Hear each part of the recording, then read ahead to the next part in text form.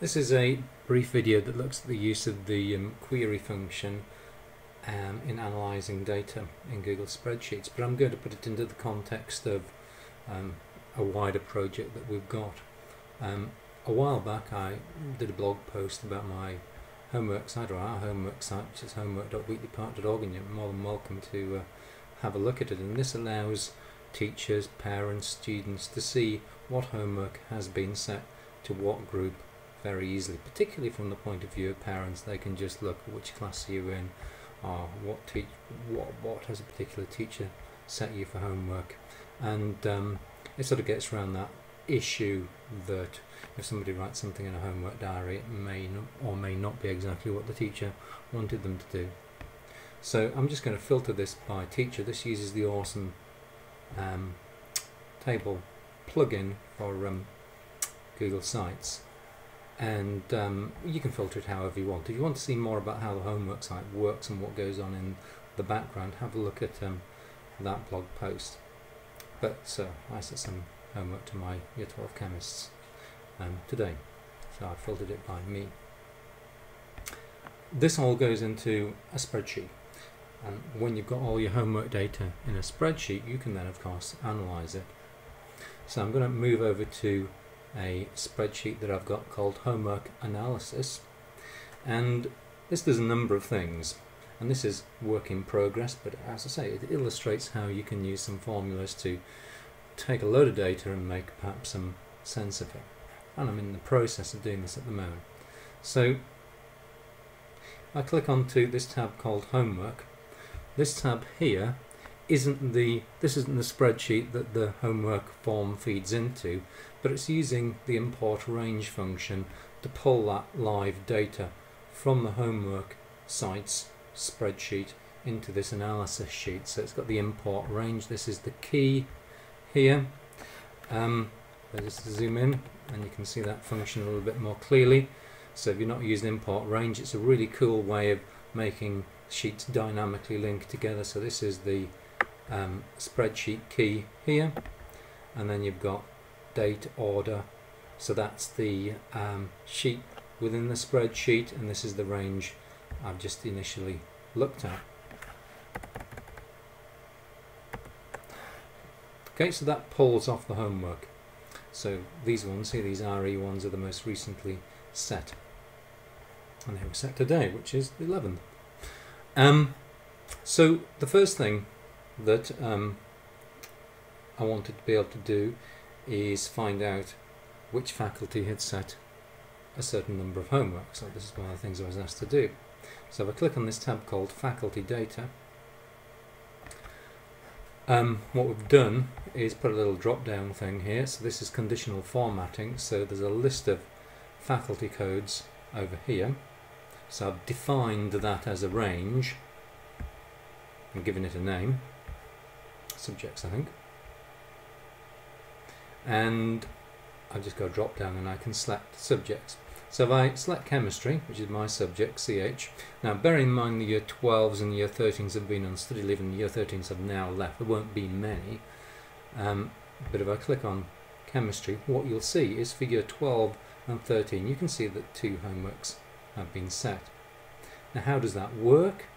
That uses the query function. So if I click into this cell here, now I'm no expert on the query function, but it didn't take me long to sort of figure out what was going on. The query function, if I zoom in on this particular function here, there we go, this references this particular sheet here. So homework, exclamation mark, that means I'm going to look in that particular sheet, and I'm going to look in column E. That's all I'm going to look in for this particular purpose. I'm looking in range E1 to E10,000. Could be however many I wanted. So that's the range I'm going to look for data in. Now I've got quotes, and within these double quotes what you do is put an argument. So you've got to say what data do I want to look for and how do I sort of want to structure that data. So I'm going to select, some data, and I'm going to use this function here called count.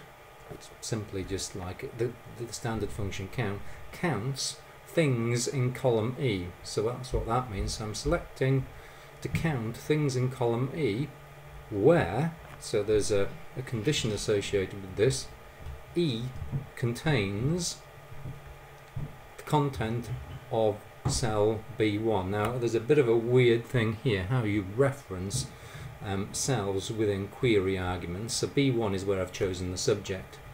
So you've got single quote, double quotes, and symbol B1, which is the cell, and double quotes, single quotes, and that's how you reference something within a sheet. And so that's not the only condition. It contains, so it's got to contain the subject name, and it's also got to contain the year group. So and E contains cell E16, which is year 12 in this particular case, I think. So that should do it really. So if I zoom out of that, that allows me to choose any subject that I want. I don't know, PE, and you'll see how many homeworks. Now bear in mind this has only been used live with all staff for days. You're not going to get that many on here. Up at art, quite a lot of art homework's been set, and it's been focused on key stage 3, so 7, 8, 9. So they might not have used it at all with 12 and 13 yet. I'll put in static functions here for English, maths and science, just so they'll always be visible. I can be bothered to put in the whole thing for all of the subjects, but that just gives you an idea of how you can take a big wodge of data and ask a question of that data and return a value. There's other things that you can do as well. There's loads of things you can do, and you can make it very complicated and do very sophisticated things. Click on this student data tab. Now I'm not going to show you this live on YouTube or anything because it will bring up real student names if I do.